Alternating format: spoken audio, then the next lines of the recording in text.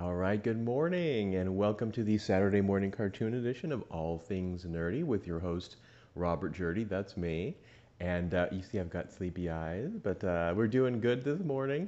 And today we are talking about a very important 80s cartoon, Jem and the Holograms. Now, I just watched the pilot episode, which is episode one, season one, episode one. And as I've noticed, they're all to be continued. But let me tell you, it is a great show. So the general base um, is that we've got a girl named Jerica, and her father passes away, leaving her orphaned. And she gets in her inheritance two things. She gets a, was it Starlight Music Company, plus a home for foster girls. This is her inheritance, right? And so her big goal is keeping the foster home up and running. But apparently, despite the fact that her dad was like a record executive mogul, the place is in shambles. Like the electricity doesn't work, the plumbing doesn't work, the vacuums don't work. They're trying to vacuum around the house and it explodes. Um, so, so she needs money to keep this going. And what we find out is that the father gave half of the company to her and half of the company to this guy named Eric Raymond. And he's like the villain. He's great. He's probably one of my favorite characters because he's just like, you're dumb. You're dumb and I'm going to take your money. All right, have a good day. You're stupid. Bye. Like he's just this great, doesn't care villain. And so she goes to the record company like, I need money. And this Eric guy is like, well, too bad, because even though you have half of the company, you're just a baby. You're just a baby, and I'm going to take over. And I'm going to take over by introducing the world to the most popular musical band of all time, the Misfits. And like out of nowhere, and that's what this is. This cartoon is a musical.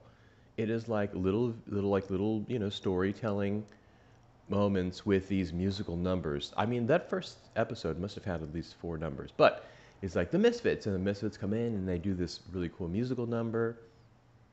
And Jerica's like, "This is baloney. I'm not gonna let this happen." And so she leaves, and they're laughing at her like, "What are you gonna do, dum dum? You can't, what are you gonna do? We have your dad's business, and we're the bad guys, pretty much." And so she's all upset, and she goes home, and she finds a package that was left for her. And so she opens up the package, and it's these earrings. And they're these like sparkly pink, like star earrings. And so she puts them on, and she realizes that there's something magical about these earrings. And so it turns out these earrings were a gift from her father, and they introduce her to this disembodied spirit voice called Synergy.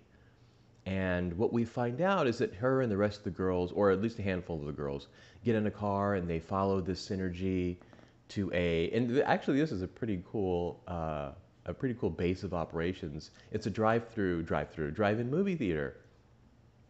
And so you've got the big screen of the movie theater, but in the base, they drive right through, like Harry Potter style. And it is a secret lair. Like the dad, this person who, the spirit who's they've been following around, turns out is an AI, is a sentient AI being. And this dad, this record mogul, created this to be the ultimate, very 80s, to be the ultimate synthesizer, right? And it can create anything. And so it can create music, but it can also create these hard hologram images like Total Recall. You turn on the thing and I'm over here. Except not bound to those sort of movements. Like your creations can do whatever they want, but whatever you want them to do to a degree. But she finds out that her dad left her all this stuff, left her the AI synthesizer Synergy, left her kind of a Captain Planet look. I mean, not quite the bright colors, but like this sort of spirit purple hair and kind of cool. Um, but he also left her like a room full of clothes, like a huge wardrobe, and then all these musical instruments and a car that's, I mean, it's cool, but it's also a little, what do you call it, garish? It's like purple, yellow, green. It's like the Joker's car. It looks very Joker car.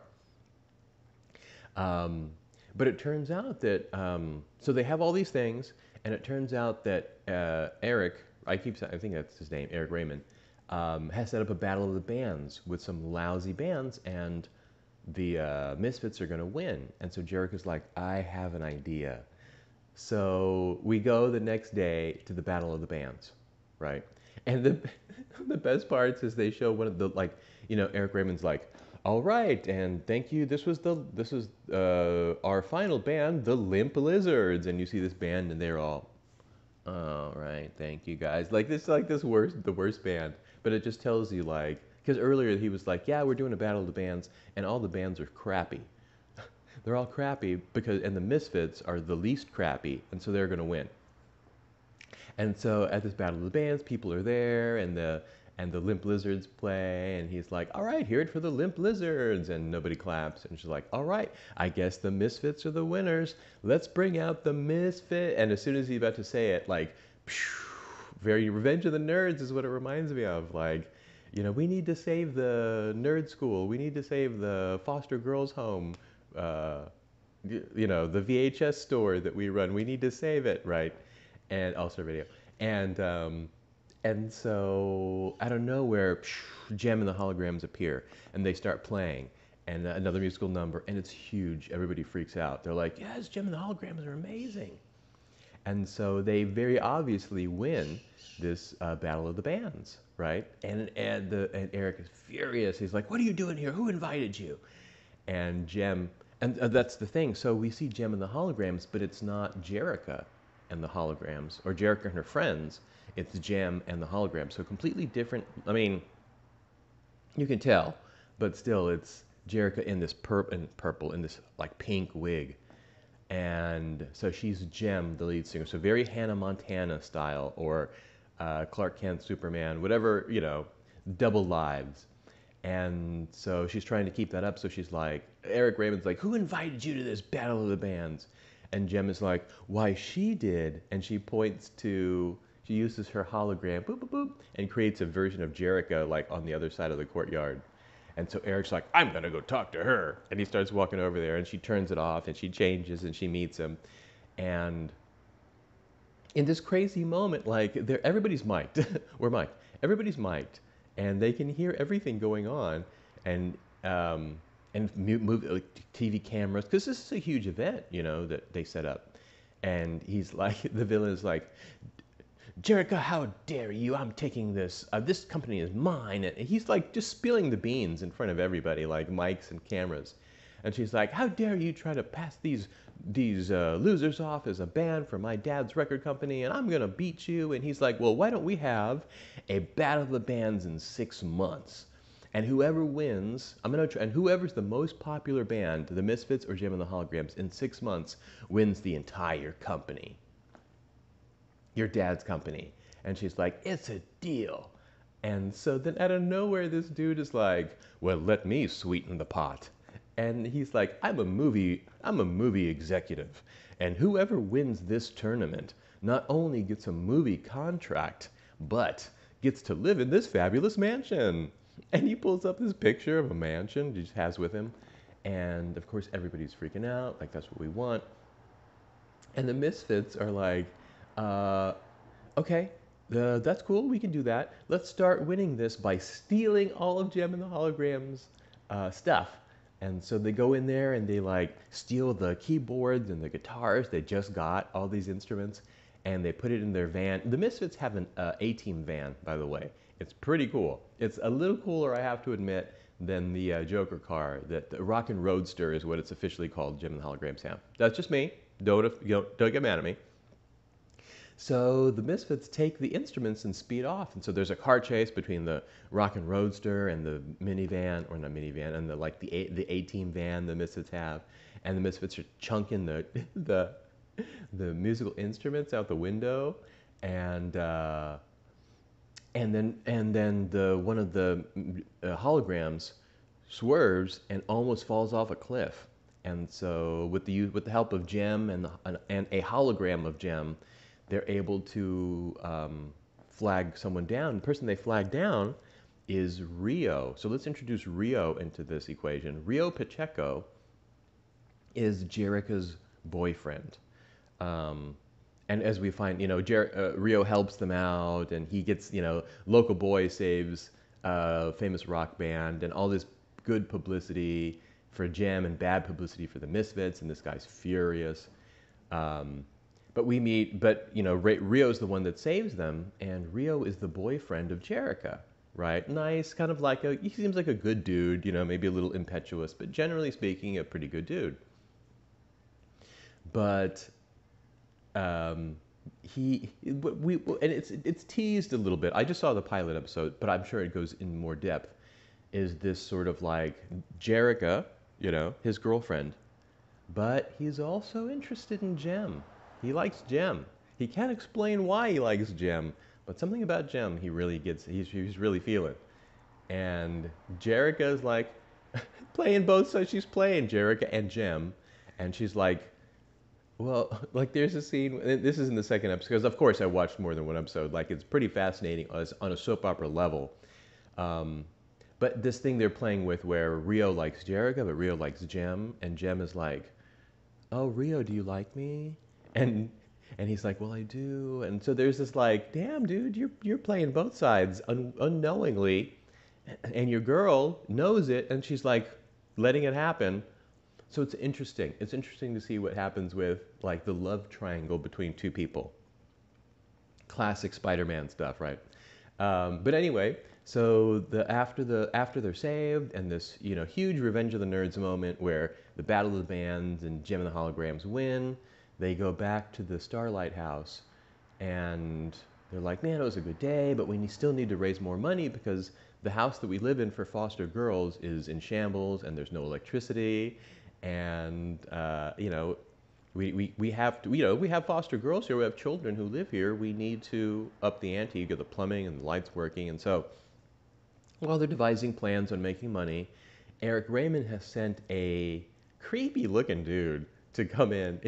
There's a great line where he's like, Eric's like, I don't want them hurt, I just want them uncomfortable. And he's like, "Making people uncomfortable is my specialty." It's like, you're a creep.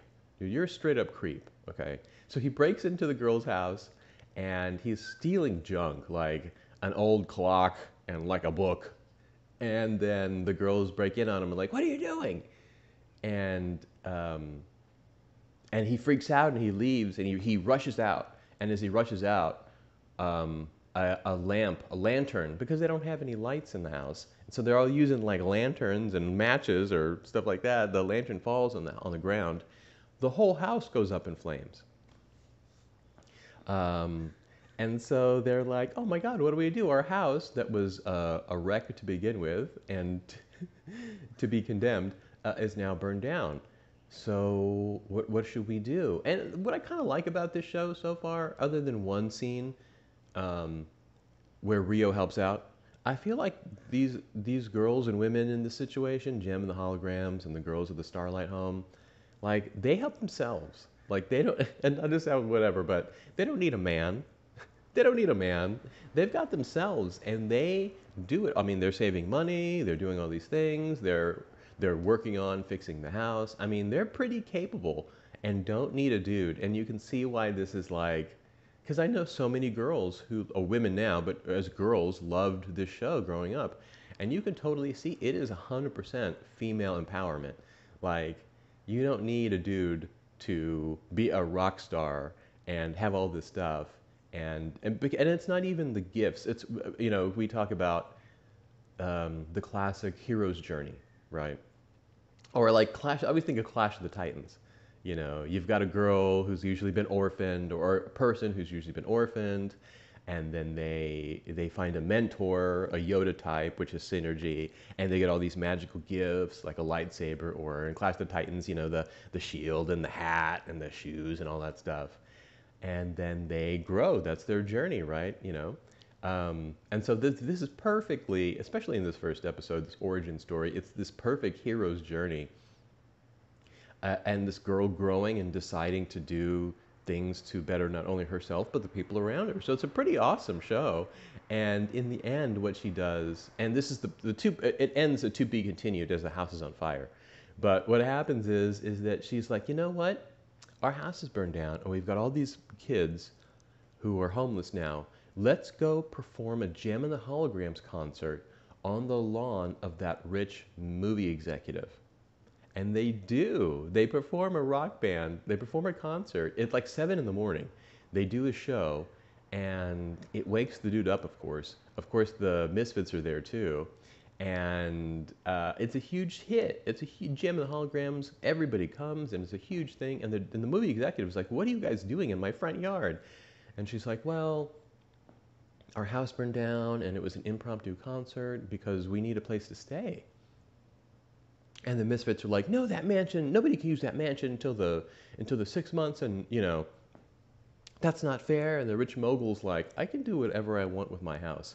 Gem and the Holograms, it's yours for now. And so all the holograms and the Foster girls move into this new home. So pretty much you've got a new mansion where they're living in, a new car, the Joker Mobile, the Rockin' Roadster, a wave of limitless supply of instruments and clothes, and these things to where they can be huge celebrities. So the setup is pretty awesome. You get it all in this first episode. You get all the villains, like the sleazy producer, the Misfits, this creepy henchman, all the different girls. And to be honest with you, I feel like while Gem gets a lot of character development, right? Like she's kind of a reluctant hero, but she's kind of like a Kermit almost, like she's just in charge, but people are always like, what do we do? What do we do? And she's the one that's got to figure stuff out. Your classic leader, like maybe a reluctant leader. But she still does it because she's trying to do good. But yeah, it's a fun show. It is a fun show. I really liked it. So if you're interested, they're all on Tubi TV. Well, maybe not all of them, but a handful, because they're not on YouTube. And so that's why I try to change the format a little bit, because I'm pretty sure they're going to snap it off YouTube if I put it on the whole episode. So I'll be showing clips throughout, as I'm talking here. But it's on Tubi TV. You can see at least the first 3 episodes, because that's what I watched last night. And man, yeah. And then, let me tell you what, the music is surprisingly catchy. There's a hint in the music to where, like, I feel like they borrowed, whether purposefully or not purposefully, I think purposefully, they borrowed maybe hints and tones of the music of the times. Like, I'm listening to it and you can hear a little Lionel Richie kind of in there somewhere, or you can, you know what I mean? But the music is great, and apparently from what I understand is that in the toys, in the Gem dolls, you would get cassettes, and the cassettes would have the songs. So you would be very familiar with the songs if you bought the toys, because you just pop them in your cassette player and listen to the songs over and over again. So pretty good. So all told, I will say Gem and the Holograms is a big hit. Watch it if you get a chance. Like I said, they're all on Tubi TV. Wow. Pretty great stuff. And they're actually talking about doing a Gem now there's been various Gem reboots. IDW Comics did a Gem comic series. I've actually bought a bunch of them. They were pretty cool. And then, just because I love comics and good stories. And then they're talking about Gem and the Holograms getting, well, there was a terrible movie. Let's talk about it. 2015, I think it was 2014, 2015, they released Gem and the Holograms, the movie, which veered like very, very differently from the cartoon. I mean, she was a rock band, she was a star of a rock band, but a lot of those mystical, magical, science-based elements were gone, and it just didn't connect. In fact, I think it's considered one of the biggest major studio movie flops ever. It was released, and like a week later, if even a week later, it was pulled out of theaters because it did so poorly. But that's what happens when you stray from the original formula. Who's going to see it? The Gem people aren't going to see it because it's nothing like Gem, and people who don't know Gem are like, who cares? It's just another girl becoming a famous rock star story. So let's get a real Gem. Let's get a real Gem movie out there if we can. But they're also talking about, going forward now, a new Gem animated series, sort of in the vein of what they did with the new She-Ra show. So we'd be curious. I'd check it out. I wasn't a big Gem fan as a kid, but watching them now, they're actually pretty great. So, Saturday morning cartoons, all things nerdy edition, Gem and the Holograms. Definitely watch them if you get a chance. I really enjoyed them. So I hope you have a great rest of your Saturday. Thank you again for watching. Feel free to like, comment, and subscribe to my channel. And yeah, informal Saturday morning, we're having a good time. Hope you have some cereal, some coffee, and enjoy the rest of your day. All right, have a good one. Take care.